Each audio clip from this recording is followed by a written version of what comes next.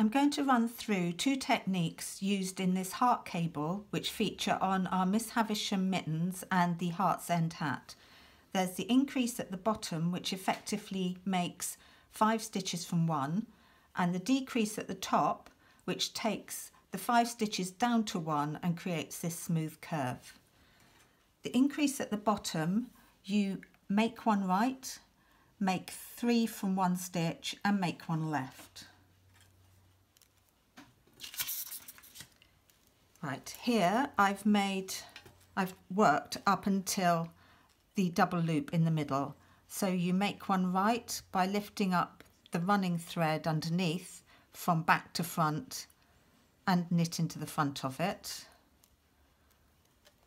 Then this is your double loop where you wrap the yarn twice on the purl stitch in the previous round.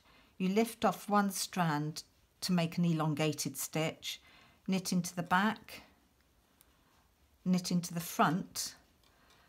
Then you take the left hand needle and pick up this vertical strand at the base of that stitch, swing the right hand needle over and knit into the front. Then you make one left by lifting up the running strand underneath from front to back and knit into the back. This one's a bit tight. And there you have 5 stitches from the one live stitch. Now we're going to join the right hand leg of the cable to the left hand leg of the cable using the 5 into 1 decrease.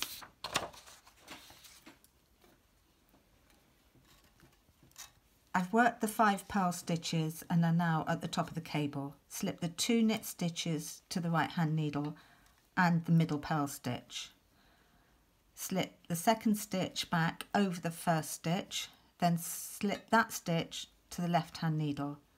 Second stitch back over the first stitch, and then you repeat it so the middle stitch goes back to the right hand needle, the second stitch back over the first stitch, and then slip it back to the left hand needle, second stitch over the first stitch. Then you purl the resulting stitch. Then work in pattern, so 2 knit stitches, 5 purl stitches,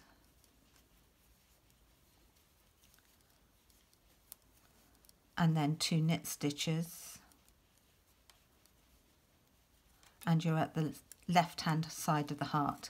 So you slip the 2 knit stitches to the right hand needle and the middle stitch, second stitch back over the first stitch, slip that middle stitch back to the left needle, second stitch back over the first stitch, slip it back again to the right hand needle, second stitch back over the first stitch, and again to the left hand needle, second stitch back over the first stitch, and purl the resulting stitch.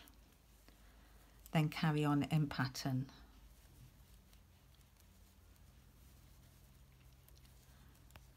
And you've closed the top of the cables into a neat curve.